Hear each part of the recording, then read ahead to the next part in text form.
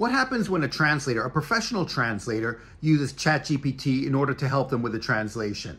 So not trusting it blindly like some non-translator would do, but actually working using Chatgpt in order to establish the context, in order to establish the right tone, in order to make changes and try to improve upon certain sections and see which sections are stronger and which sections are weaker, and try to work using Chatgpt in order to come out with a stronger translation. Is this possible? How is it possible? And how can it be done by a professional translator who actually knows what they're doing and what to look out for? Let's look into this. So here is the article that we're going to translate. It might be familiar to some of you. This is the article that I had various people translate, the ones that I hired from YouTube, Upwork, and Pros.com to make the comparison. And maybe in a future video, I'll make a comparison between the translation here and them.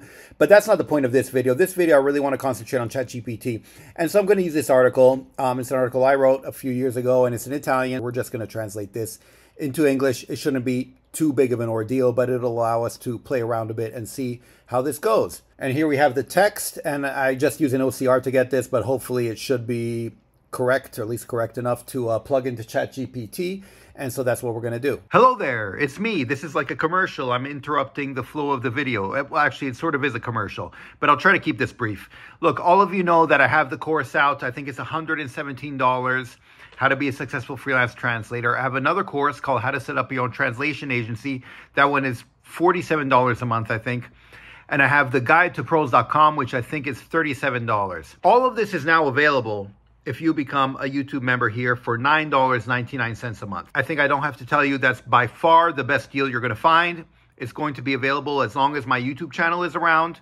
I'm now in talks with other people and some schools and stuff for my courses, and so things are up in the air. Obviously, if and when anything changes in terms of this channel, I will have a video and I will let you guys know ahead of time. But for now, I thought I'd offer this to those of you, who are subscribers. If you become a member, just click on the link down below. You can access those courses. They will be playlists, so they're self-paced. You can take them at your own time. And obviously, I will be available for any questions or comments on them.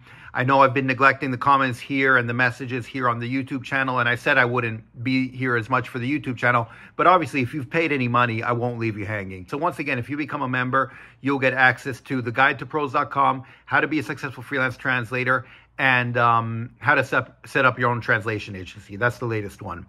And I'll see if I add other courses in the future, but for now, you get access to those three. Now, let's get back to the video. So here we are on ChatGPT. Now, a couple of things. First of all, if you don't know this, I really should let you know ahead of time. If there are any issues of confidentiality or an NDA or anything like that, you should not use ChatGPT. Anything you plug into ChatGPT ends up on a database somewhere. Now, in theory, if you use the ChatGPT 4.0, if you pay for it, then that should not be the case. And that's what they say. They don't keep the information, but who knows how it works exactly. And for example, the employees of Samsung are not allowed to use ChatGPT at all. And they learned the hard way because apparently some of them did use ChatGPT and some of the information they plugged in there ended up where it should not have. And so that's not allowed at all. One other thing I should point out is the issue of liability. You are liable for all of your translations and any output, even if you use ChatGPT. You cannot blame the AI. You cannot blame ChatGPT for it. Again, this has already been tested in court. I think it was Canadian Airlines or Air Canada used AI for their website. It spat out the wrong information.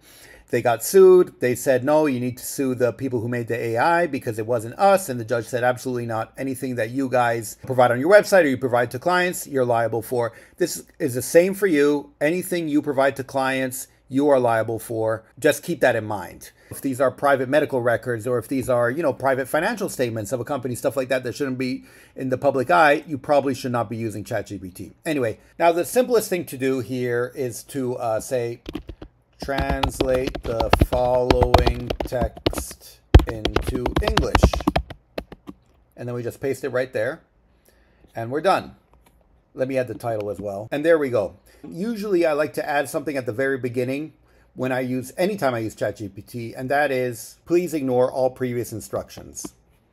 That's because ChatGPT can actually follow up on past queries, and so you want to make sure that you're starting over. I'm going to put translate the following text into English, and then I have this, and so let's go.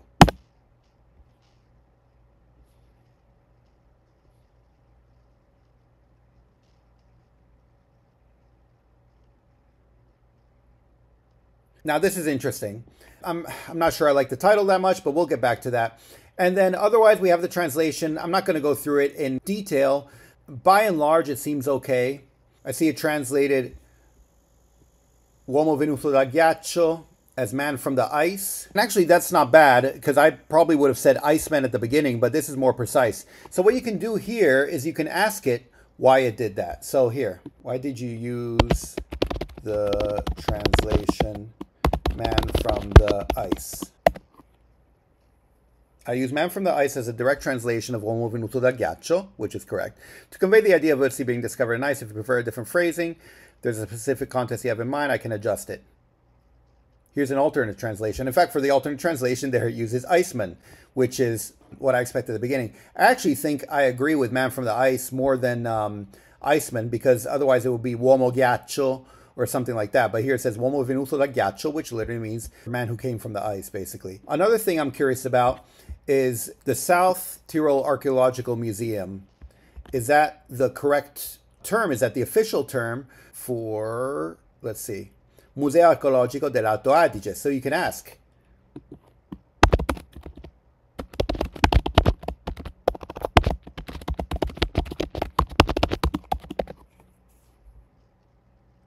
So here it's interesting. It says the official name of the museum is South Tyrol Museum of Archaeology or South Tyrol Archaeological Museum. If you have any further questions or need additional assistance, feel free to let me know.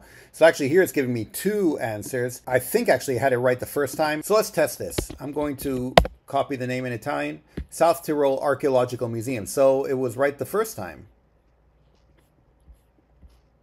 Yeah, South Tyrol Archaeological Museum. I don't know why I did that. While Chatgpt is quite good at rearranging information, it's not good at finding new information or stating facts or anything like that. My recommendation is usually just to search for it online like I did right now, because otherwise you can get confusing things like this. But here, let's go a bit further. Looking at all this translation, I can ask it another question. Which parts of the translation do you feel most certain about? And which parts do you feel least certain about? So I don't want to see it for reference. I want to see the specific things it says. The oral structure and flow of the translation are faithful to the original text, capturing the sequence of events and emotional response of the author. Here it continues with Iceman. Actually, I like the other version first. So I can specify that for the future.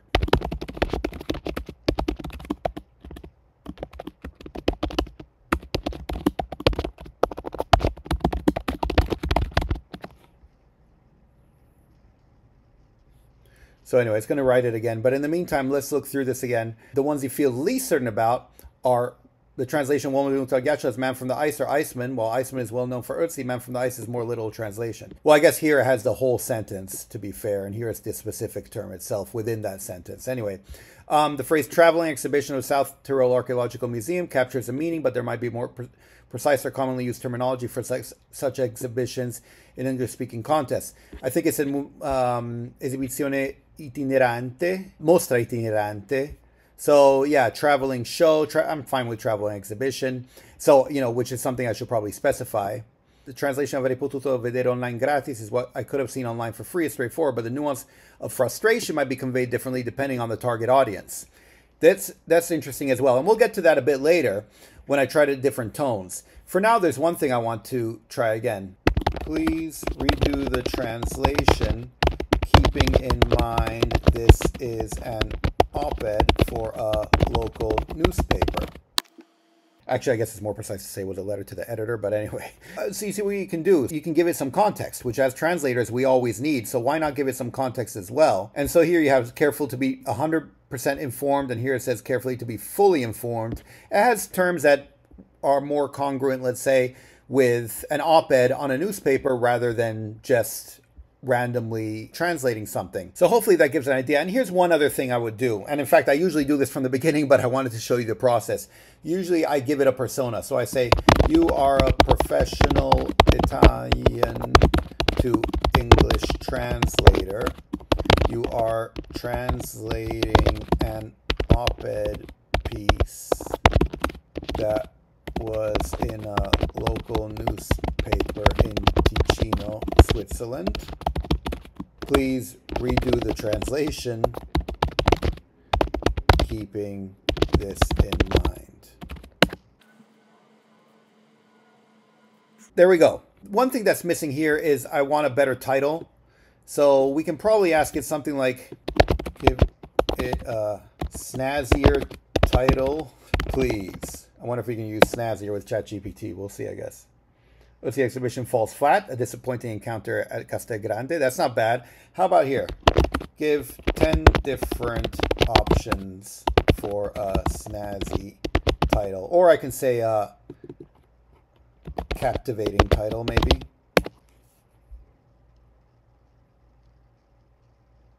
And there you go. And then you can pick which one you want, and that way you get the tone for the title. This is it for the general translation. We're going to get a bit more into some of the cool things you can do in a second. Last thing I would say is something like, please rate your translation of the article. And it gives the translation an 8 out of 10, and it talks about the strengths and the areas for improvement. This sort of overlaps with what I asked for before about the strong points and the weak points.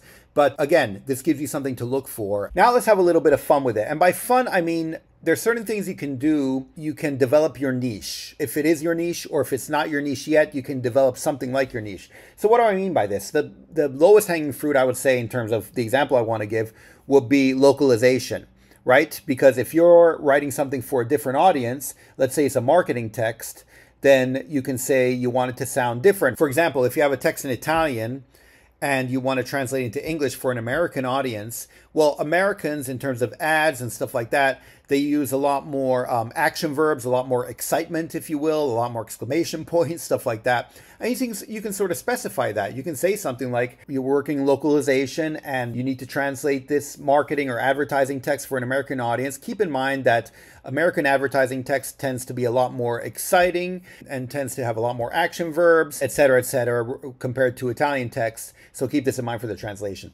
ChatGPT can be very good for that. But you can play around with this in other ways as well. For example, let's do this.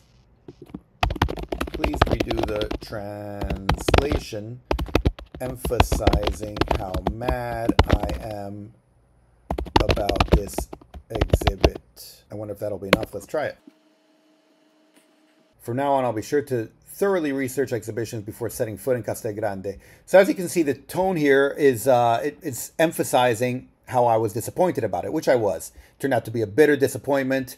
The only way to see Ötzi was through a grainy black and white webcam feed. It was pointed at Ötzi, who remained in Bolzano, offering a feeble glimpse on a screen at Castel Grande. So it does emphasize that, which I like. And you can do other things. For example, let's do this. Redo the translation, but rather than making it about my personal visit, make it about someone else's visit in the past. I don't know, for an example.